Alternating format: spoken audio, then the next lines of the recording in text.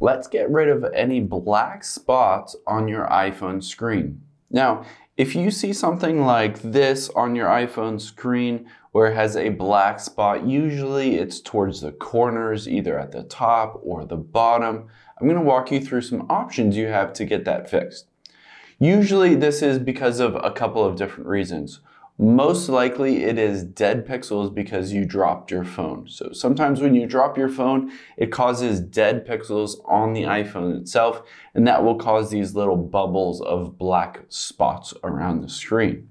A couple things you can do to help fix that. One is, let's go into settings here, and then let's go down to general and software update. So we're going to check and see, you see here I have a software update. Sometimes refreshing your software program, your iOS, will help to refresh and fix any of those dead pixels that might be causing those black spots. Now, another thing that we'll want to do is we'll want to tap and hold the volume up and power button and just restart, slide to power off and restart our phone. So again, this is another thing that helps to fix any of those dead pixels. Software update to restart your phone if it's a hardware issue. Sometimes it's software related or sometimes it's hardware related. It's hard to definitively know until Apple takes a look.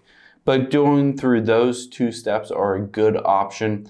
And then another thing is you can try to just leave your iPhone out in the sun somewhere. Sometimes it's been reported that if you leave it out in the sun and it heats up a bit and then you power it on, sometimes that will help to fix it. Make sure you don't try to squeeze on that black dot anywhere.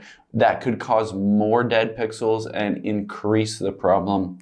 And then the last thing I recommend doing is just going up to your name and then let's tap on iCloud and then iCloud backup right here. And here you're just going to tap up backup now because you want to make sure to back up your phone, because if that continues and say that bubble grows or you need to take it into Apple and they replace your phone, you want to make sure that you have a fresh backup of your phone so that if you get a new one, you can transfer all of your information over to that new one and you won't lose any of that. Hope this helps.